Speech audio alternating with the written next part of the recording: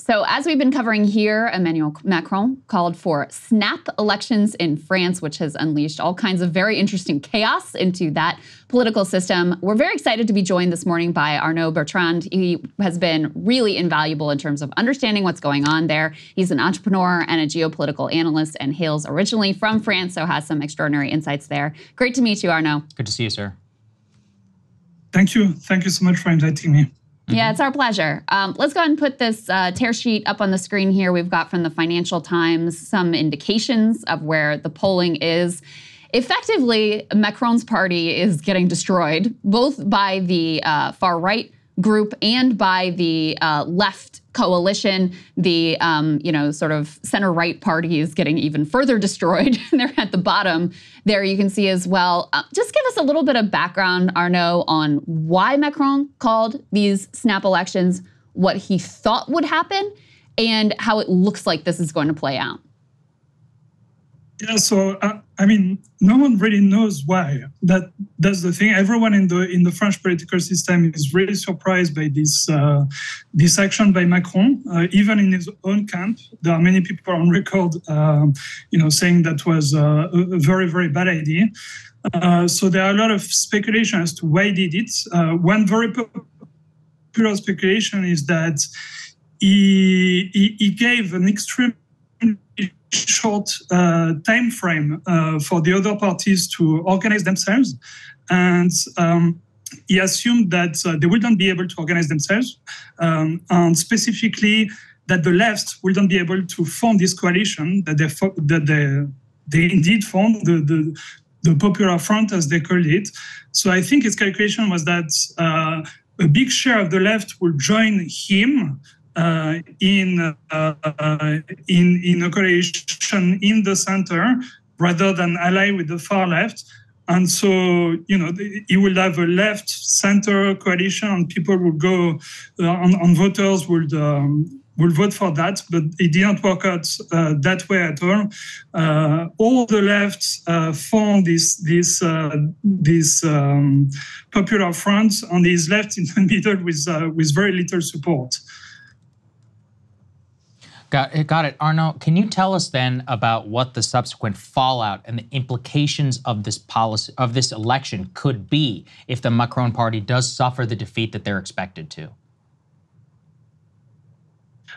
So there are several possible scenarios.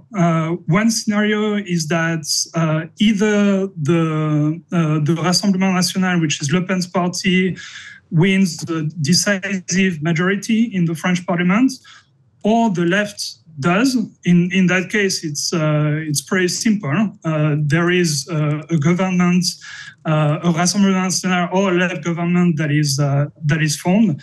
Or there is another scenario, which is that no one has a clear majority, in which case things are much more complicated, because then there will need to be some alliances between either the Rassemblement National, meaning Le Pen and Macron, or the left and Macron, but both have said that they don't want to do that. And so we might, probably the most likely scenario is some sort of paralysis where no government can be formed because they don't want to ally with each other. And in that case, we could actually face the situation where France doesn't have a government at all. And how does that work? Well, we don't know. It will be unprecedented. Literally, it will be the first time in the history of the French Fifth Republic. So wow. We will see, I guess. Yeah.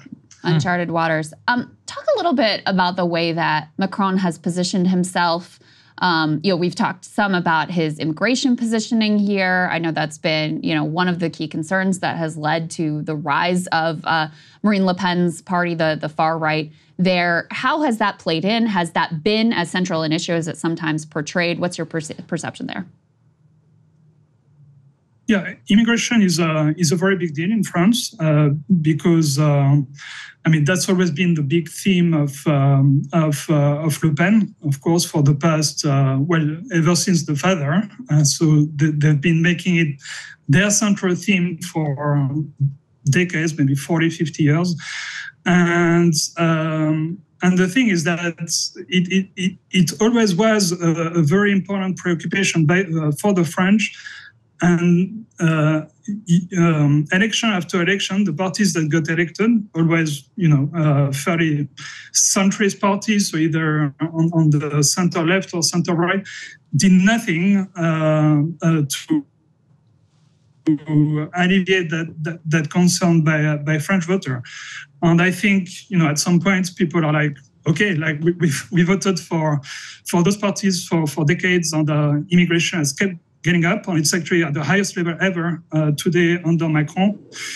And so at some point they decide to try the only thing that they haven't tried, which is the Rassemblement National. So it definitely plays a big role, but it's not the only thing, of course. Yeah.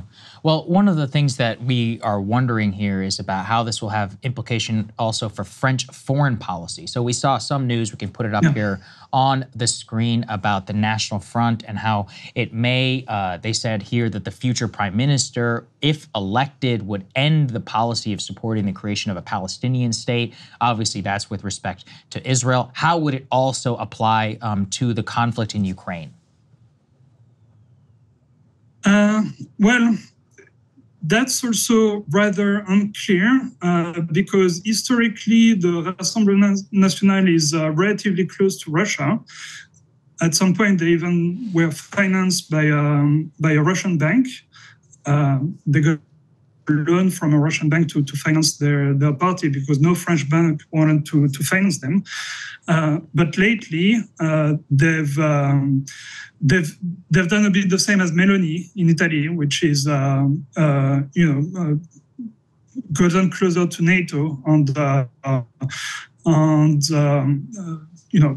backing Ukraine and so on and so forth. So I think the most likely scenario is that on that front, on Ukraine, they will turn out to be closer to Meloni than Orban in Hungary, for instance.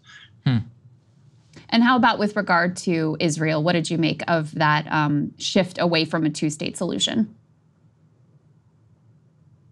Yeah, so with regards to Israel, they are very clearly not only pro-Israel, but pro-Netanyahu, which would be a very, very big change for France's historic diplomatic position, because France has historically always been more on the side of the Palestinians.